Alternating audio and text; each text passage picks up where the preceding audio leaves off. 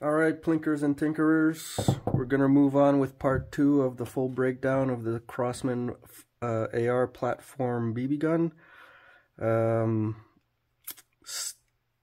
Stay tuned in this one, guys. I will be showing you the difference between a full AR, full automatic fire control unit and a semi-automatic fire control unit for all you guys in the UK. As you saw in part 1, I could not get the firing pin valve / blowback valve chamber thing out of my upper receiver. I did it off camera. I just grasped my upper receiver.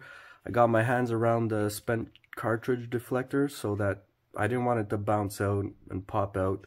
And by the way, if you're taking this out for painting,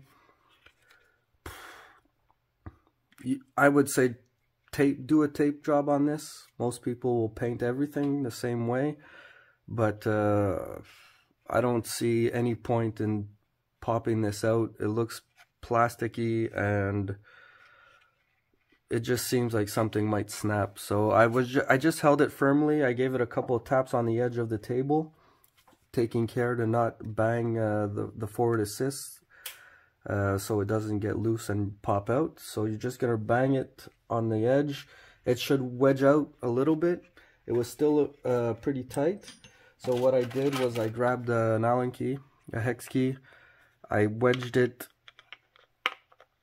on this side, and then using the L shape and this part of your upper receiver, I wedged it past the tough part. And once I got it past there, it came right out.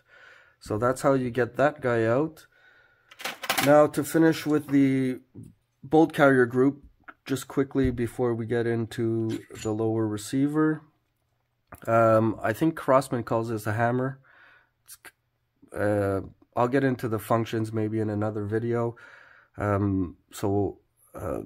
This is their hammer. They call it the hammer chip.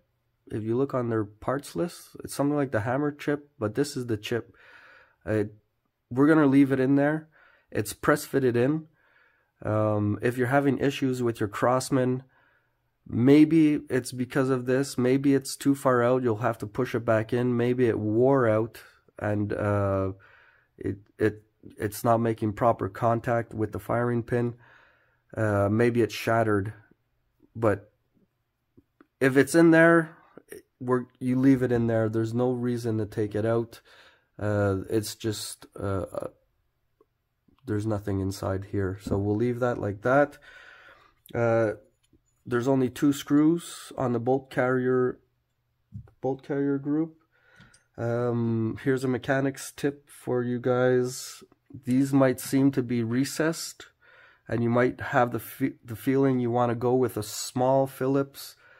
But that's the perfect recipe for stripping your screw head or damaging your Phillips. The trick is to always go bigger before you go smaller, because the small Phillips is just pointy enough to get all the way down, and then it just has enough grip to just grab on the edge of your screw head slot, and bang, it'll strip everything. So the trick is you start bigger, and a number 2 could just barely fit in the hole. Although, yeah, it's gonna grind against the edge of the hole. So we're just gonna go 1 step down, and this guy is gonna, if it doesn't fit in your hole, yeah, I should stop saying that. Anyways. It's not a super small Phillips. It's probably a bigger size Phillips. If you're having issues and you're spinning, you don't want to strip your threads, guys, or the head of your screw, or even damage your tool, because you will damage your tool. So only 2 screws. See, even with this Phillips, I'm gonna go bigger. Once I got the heads out of the hole, I'm gonna go bigger, because there we go.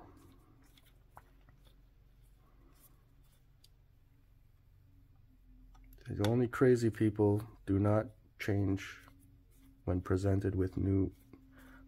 Anyways, you know the expression. I'm not here to lecture you guys. Alright, so the 2 screws are coming out. These bolt carrier group, yeah, we'll keep things in order. Yeah, off camera I got things back into the frame so you can see every single part that we did in part 1. Now you got your striker pin assembly. It should pop. Oh, there we go. It should pop right out. Oh, okay. Yeah, see, there's lots of gunk in these threads. Maybe I could get them on.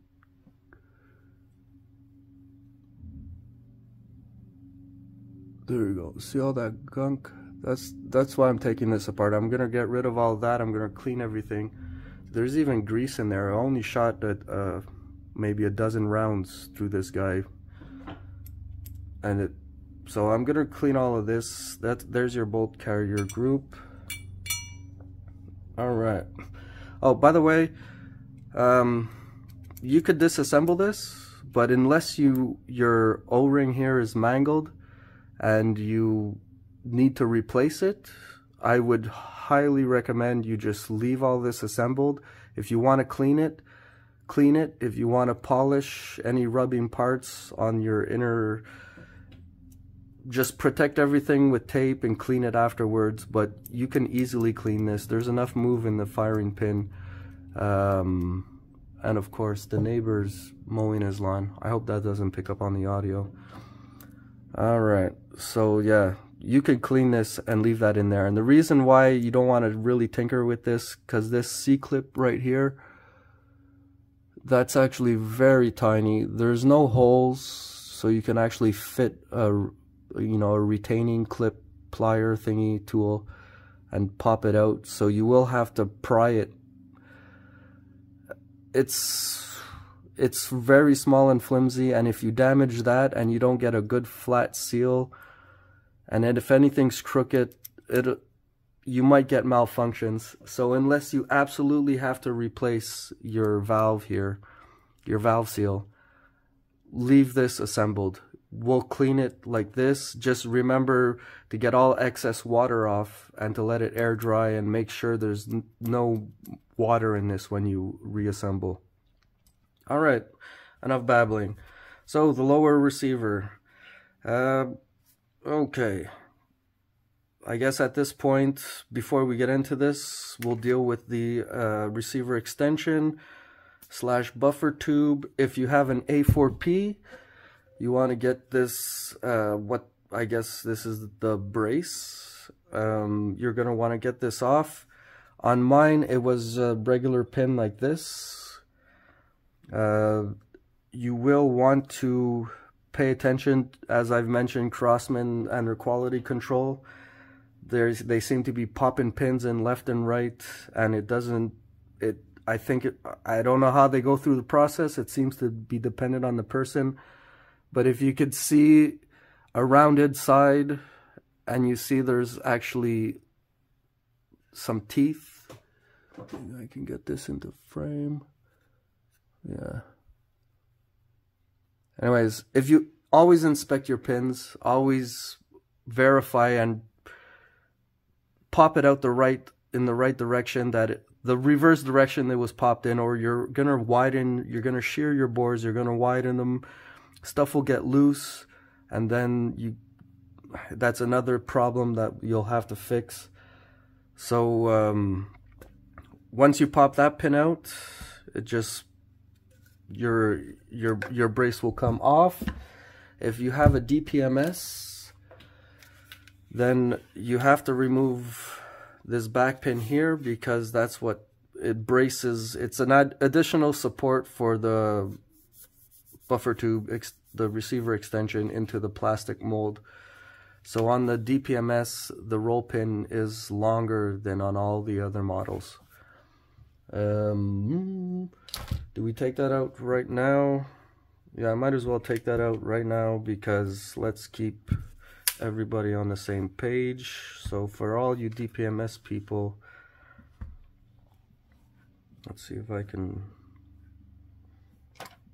Now, always make sure you bang stuff out on a level surface. Here I'm gonna grab just a random case I have lying around just for additional support. I just want to get it started. So I'm gonna punch this roll pin left out with a 1/8 punch. You want to make sure everything is firm, because if you bang on stuff and it wobbles and you're just losing your energy. And the whole reason why punches work is because you're imparting all the blow from your hammer into your punch, and the punch it goes directly into your pin. So if it wobbles, you're losing your energy, and you most definitely, you're gonna mushroom out your punch, you're gonna mushroom out your roll pin, then you're gonna shear your bore. So always the right tool, and you don't have to whack it like the Hulk right off the first shot. Pin should come out with minimal force. Alright, so we got our long pin out. So this is for all our DPMS models. And there's no harm in taking it out now, although what you'll see, it is holding your guide rod for your buffer tube and hammer / bolt. We'll just put this to the rear. Now, the proper way to do this is to slack your buffer tube pin. Well, if you line it up also with the moon, it should come out, but your spring is always gonna get caught in there. The easy way to do this is to just move this back out of the way. I just like to hold down my buffer spring retaining pin. It doesn't serve the same function as on a real one. And you hold the pin down and the spring just pops right out. So inside there, this is your bolt carrier group buffer spring, and this is the buffer spring for the hammer, what Crosman calls their hammer. So that's in there, and because we removed this rear roll pin, we can go ahead and remove the guide rod for the buffer springs. That's gonna come out. It's gonna have a piece of just a rubber, it's a bushing that it's gonna serve to absorb impact here from the buffer spring bouncing back and forth.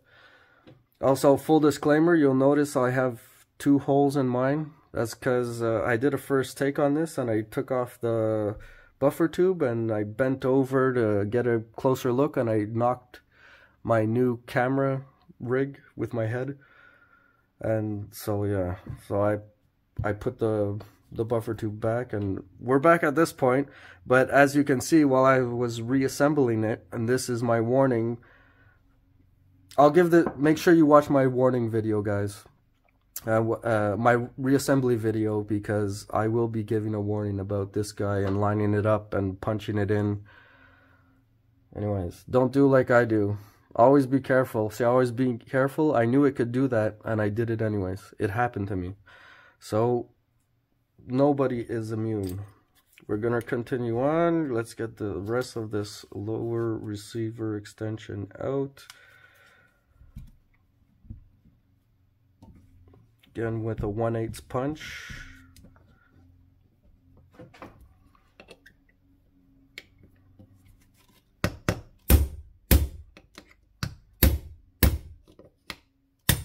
There we go. Put this more forward so we keep track of it. Buffer tube's gonna come right out.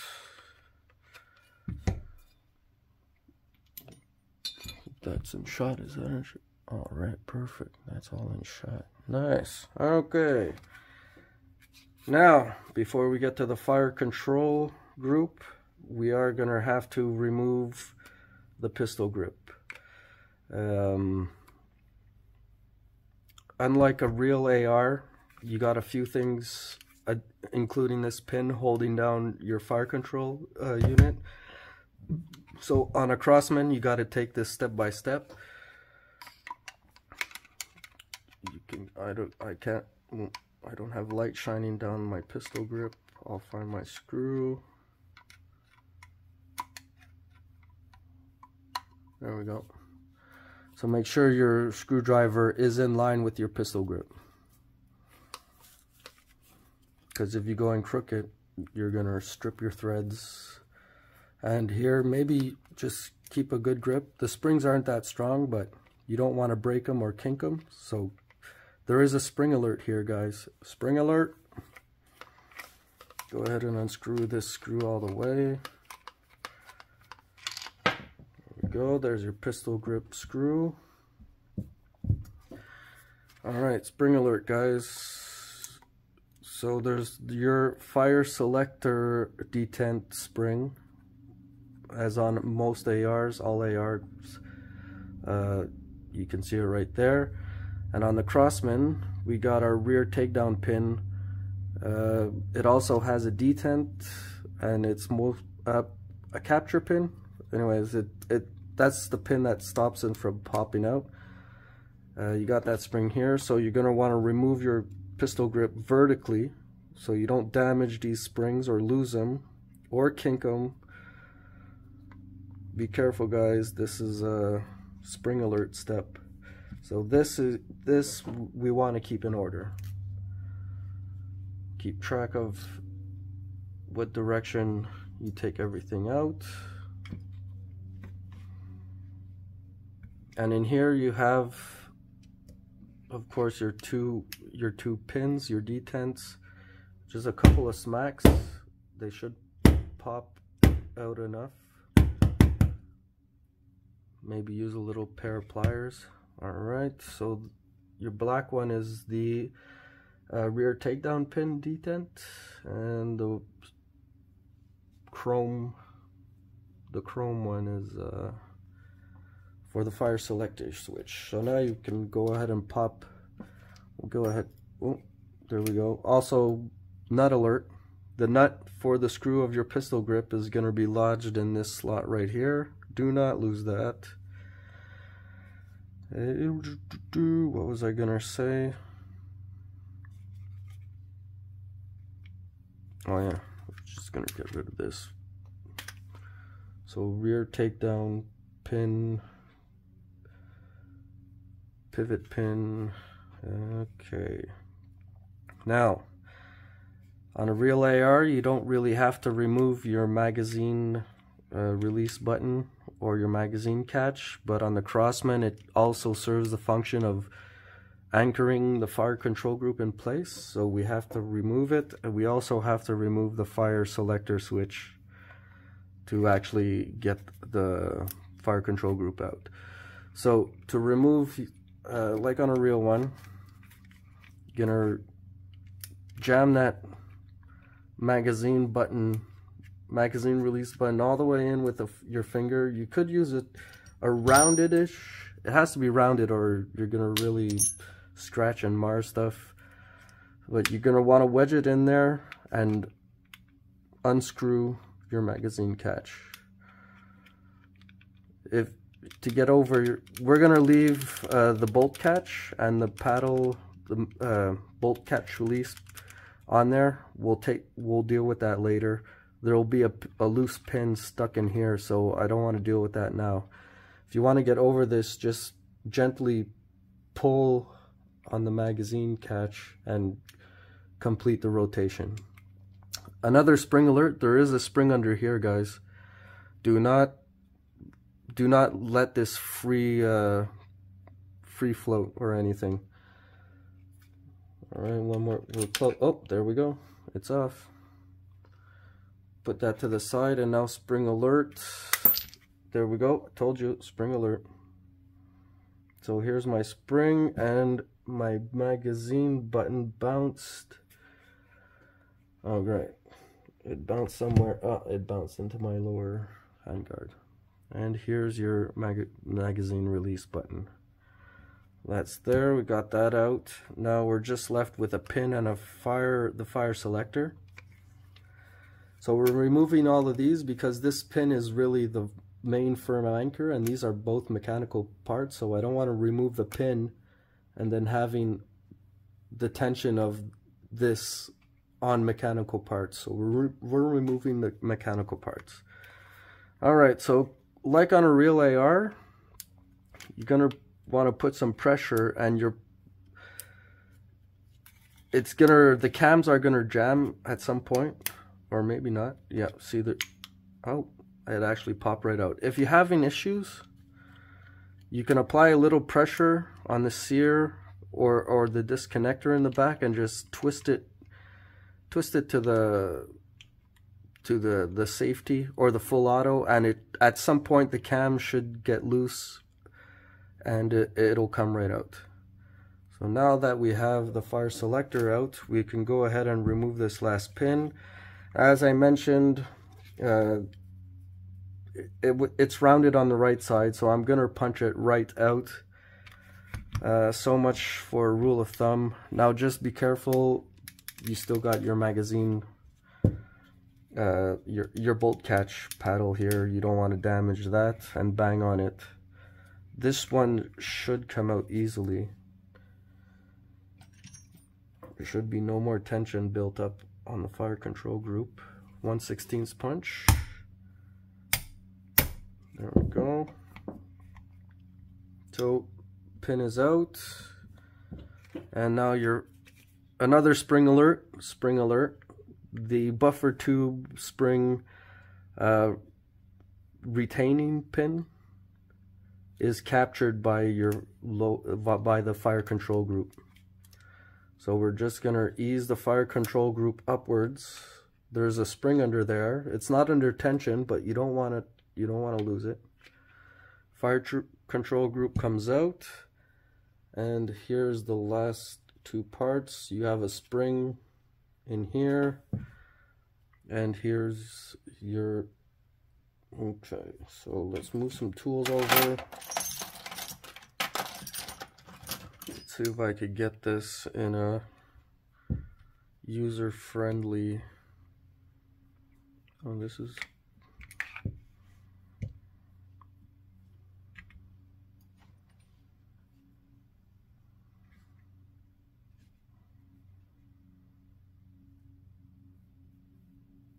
okay, pin. Can you guys all get that in one shot? Oh yeah. Okay, I'm not gonna play with the zoom because then I'll have to recenter, but yeah, that's all the parts. Alright guys, so thanks for everybody who didn't skip through everything. I guess anybody could figure it out. You gotta skip to the end to get to the candy. So here's the difference between a full auto fire control group, this guy here, and a semi-auto fire control group. And if you look online on the Crosman's part list, they talk about the only two different parts is this, they call it a spring. Although I would call this the disconnector, because when you're in full auto mode, this is the part that keeps the sear down, that permits the bolt to just bounce back and forth. And as you can see on the semi-auto, there we go, I can get some light on. It just seems like that part, either they just cut it off and assemble it, or can I get light in there? Yeah. Or they have another, it's just another complete part. That's an expert level tinkering job, guys. I haven't had the guts to take one of these apart, but I am gonna have to do it eventually. So maybe I'll have more insights on the differences between a full auto and a semi-auto. But that's all it is. I took my semi-auto and my full up. The fire selector switch is the same. It even has the same part number. And yeah, so the main difference is your full auto actually has the disconnector that disconnects the sear from the bolt, what Crosman calls their hammer. And on the semi-auto, it's just cut off. So every time you fire, your sear is gonna catch the bolt again. Yeah, that's that would be pretty much it for the breakdown, guys.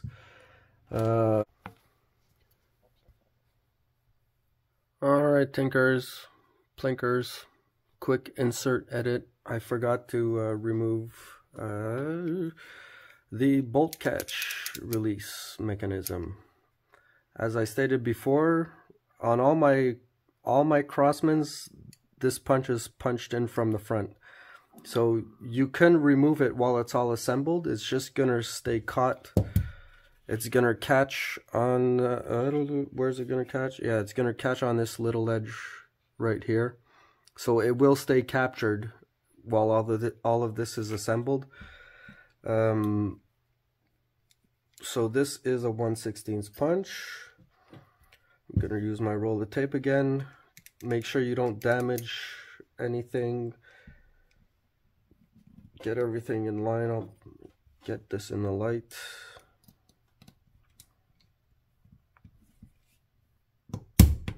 This one should be an easy one. Also, spring alert. There's a spring under there. So we're gonna let the punch follow through the hole because there's a spring in there.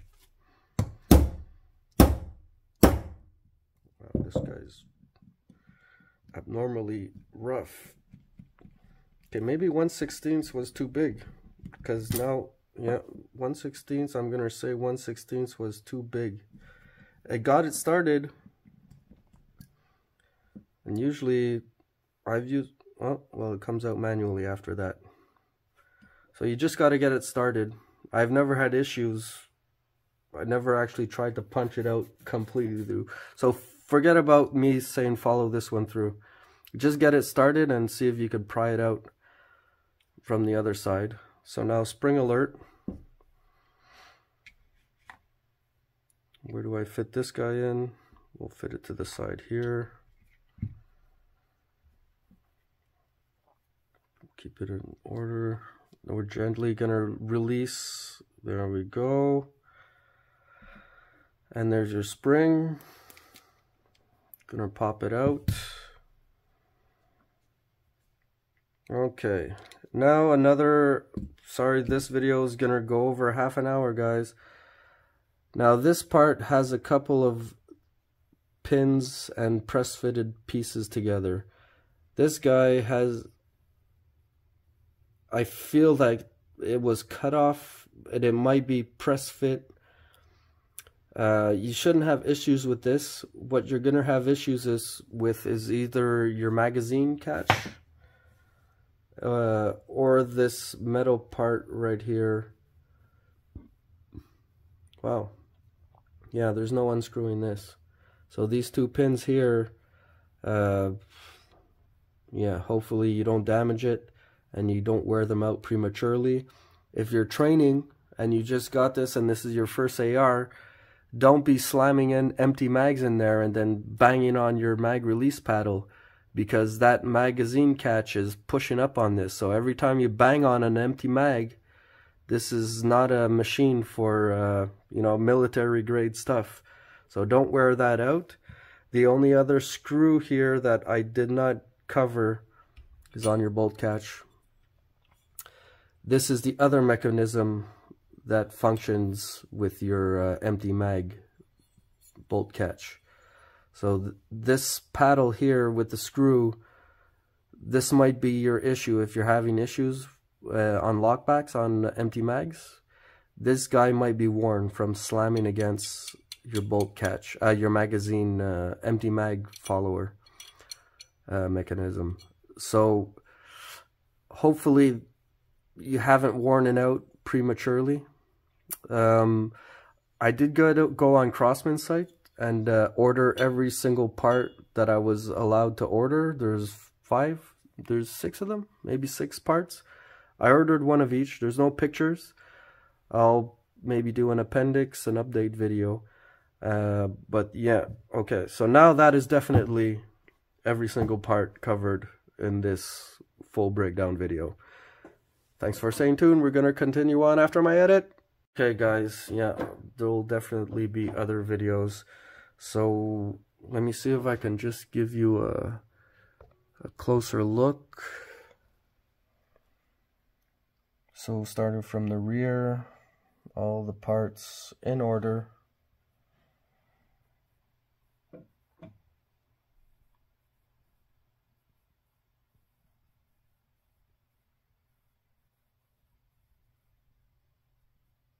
All right, there we go.